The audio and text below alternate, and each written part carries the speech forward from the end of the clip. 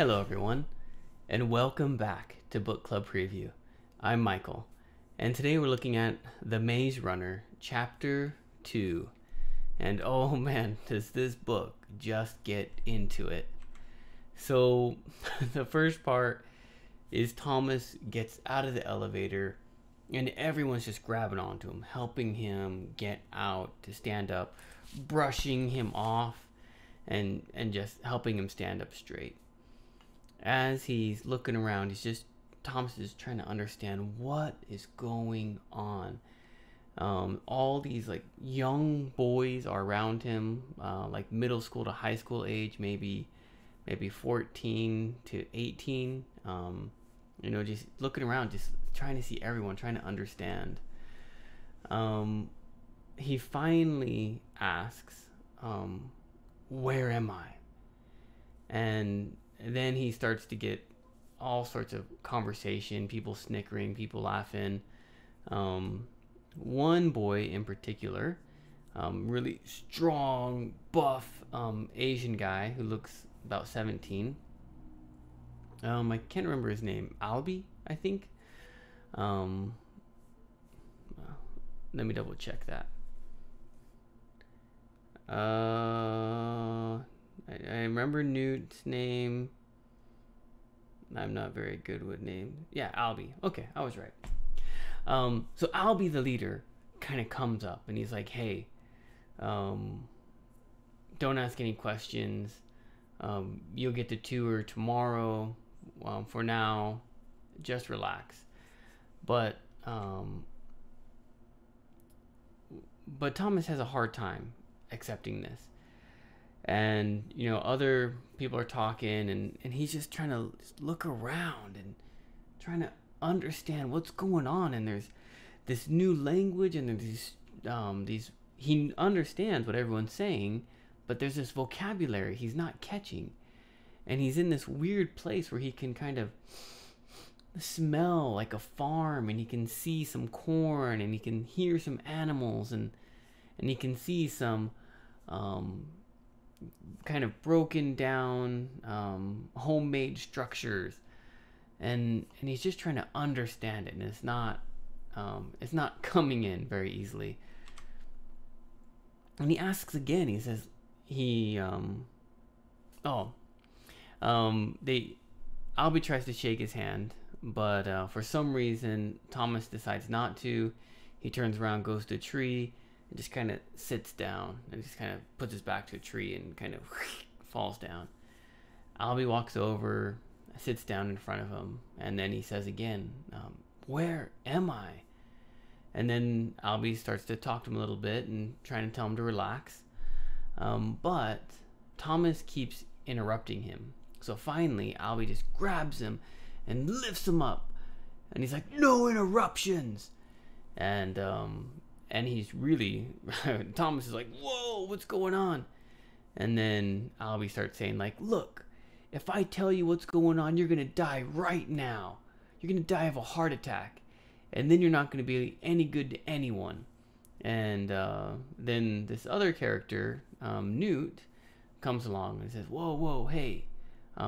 Actually, Newt, I think, was introduced before, but he comes up to Albie and he's like, "Hey, relax. You're going to scare this guy. You're not doing any good. Let's just take a moment." And then they just kind of explain, like, "Look, this is the first day. We don't have time to tell you more. It's almost time for bed. You can ask questions tomorrow and you'll get the tour. Just relax for now." Albie decides to walk away, and Newt just kind of starts to coach Thomas, to say, "Hey, everyone has been here. Everyone's had a first day. Everyone's been in a situation where they don't know what's going on, and it's okay. We know what you're feeling. Everyone does. Just let it out." And he says, "Look, let's go get you a bed, and we'll talk about this in the morning." As they're going to the bed, there's this just scream. "Ah!" I don't know what it is. It's a shriek, and everyone's like, and they look over at the wood house that I believe Albie went into. And Newt is like, ah, oh, can't they do anything without me? And he says, look, I'm sorry. Go find Chucky. He'll help you. Do I have that? Yeah, go find Chucky. He'll help you get to bed. Tell him he's in charge of you. I gotta go. And so Newt goes, and Thomas is just by himself. And I believe he kind of just leans against a tree again, and it's just like, what in the world is going on? And that is the end of chapter 2. Well, sorry. The first vocabulary word is staggered. When Thomas gets out of the elevator, he staggers. He can't keep his balance, so he's kind of moving side to side, almost like he's drunk. But he's not. He's just kind of disoriented, and there's everyone around. Void, devoid of expression. As he's looking around at the kids, there's one person. Oh no, this is regarding to Albie, I believe. He looks at Albie, and Albie, it just doesn't have any facial expression. It's just flat. He's not happy. Hey man, not angry. Who are you? He's just, hey, I'm Albie. Just straight. He is without, devoid, without expression. Shrill. This is like a really high-pitched sound. If you imagine a little fairy, okay, and I was talking to this little fairy, what kind of sound would the fairy have? Hi, I'm a fairy. No, it'd be like, hi, what's your name? It'd be really high and sharp, that shrill. Slopper, we don't know what that means yet. That was just one of the words that they threw out. I could guess maybe doing something with food, caring for animals. I don't know. Sometimes we call food slop. Especially like in the army or at school, the cafeteria food. Oh, what is this slop? I can say. Dilapidated. This means like uneven or even broken down. Some of the houses in the glade, they're not brand new houses. They're not perfectly built houses. Maybe there's some pieces of wood just in the shape of a shack. And it's not even, it's not straight, it's just kind of there. Dilapidated. Menacing. This is looks angry, or looks like it'll be trouble, or looks evil. So like in this picture here, okay, you look and you can see these walls and you can see this opening, and that opening is dark and tall and scary. It looks menacing. It kind of gives you fear when you see it. Struggling to keep it even. This is when Thomas is speaking. So many crazy emotions are going on inside of him, and he's just ready to to start bawling. And so when he's talking to Albie, he's like, he's trying to keep his voice from where am I? Right, kind of shaking or cracking, but where am I? He's trying to keep it even so he doesn't sound scared. Whacker. We don't know what that means yet. And then these other three. Here we have a hint. Clunk. Clunk your pants. We can use this expression in English like poop your pants.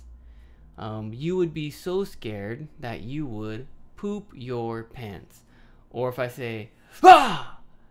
And then maybe your friend is like, ah! And you're like, oh my goodness, you were so scared. Did you poop your pants? Something like this. So here, clunk your pants, we can guess that clunk might mean something like poop. I don't know, it could also be something else, but it might have the same kind of meaning or at least feeling. Churned.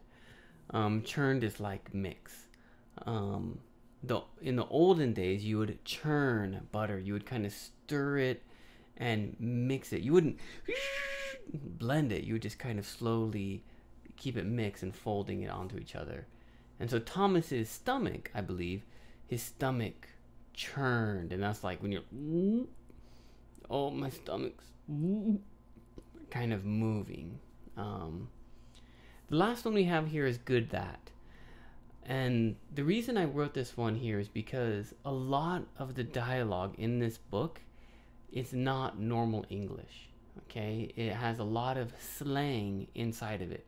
They're using grammar in a strange way, and they're using new vocabulary words. And especially Newt. Newt, the way he talks is really, really different. And even in the book says he kind of has this accent. I don't know what kind of accent, but we don't say good that. I don't know why they say it in the story. Maybe we'll learn why. But we say okay, or we can say Roger that. Sometimes in the army, like Roger that. Roger that, which means like okay, I got it, understand. And this kind of what the same thing means. Good that, like okay, I understand, I got it, or yes, or that's good. It could have many different meanings, but it's not common. It's just in this book, and a lot of different things are like that. So if you read a sentence in the dialogue and you can't quite understand it, don't try to read each word, but you're gonna have to really try to guess the meaning in a lot of these conversations. And if there's one that you can't understand, just underline it, highlight it, circle it, whatever.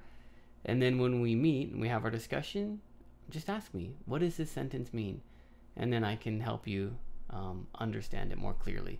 But there's way too many in the book to go through each one. All right. Now discussion question. My question to you is, Thomas asked 4 questions, and I guess that is a little bit impressive. I don't know. But what would your first question be?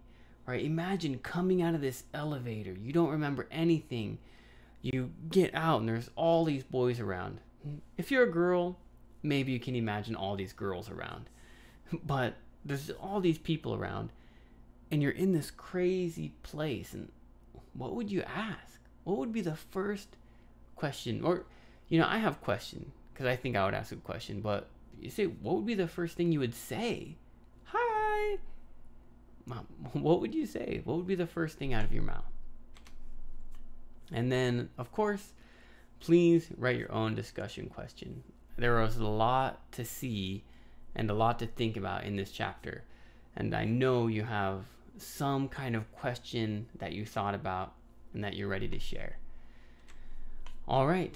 Well, that's all the time that we have for today. Thank you so much for joining me for this episode of Book Club Preview. I'll see you soon. Bye-bye. Hey, if you have any questions about the video today, please feel free to leave a comment in the comment section. If you had any other vocabulary words that you wanted to know what they meant, let me know. And also, if you're interested in maybe joining one of these book clubs, please leave a comment and I'll get back to you.